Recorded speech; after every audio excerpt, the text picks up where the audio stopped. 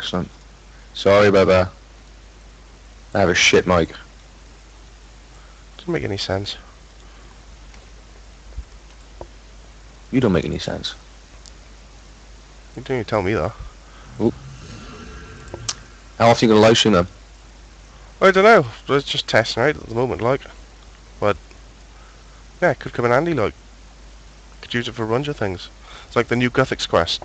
Hopefully, if I can record the live stream at the same time as actually recording the actual video itself, then I can record it as usual, but at the same time live stream it so everyone can follow along at the same time, like. If that makes any sense at all. Makes a lot of sense.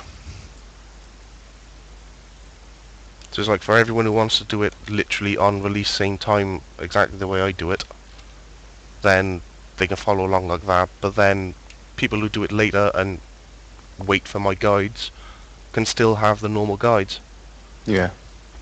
That's even more content to bring out then, really, isn't it? Huh? That's just more content to bring out then, really, isn't it? Well, yeah, it's nicer to have the live stream there, like. Yeah. The uploads would be exactly the same as usual, DOS. Basically what would happen is I'd live stream on Twitch, like I am right now. Just imagine I'm doing the Gothics quest, pretty much. And then, say, like 6 hours later, maybe the next day, I'll have the normal guide for the quest out on YouTube. Exactly the same as it is now. It just adds the little live stream function on Twitch.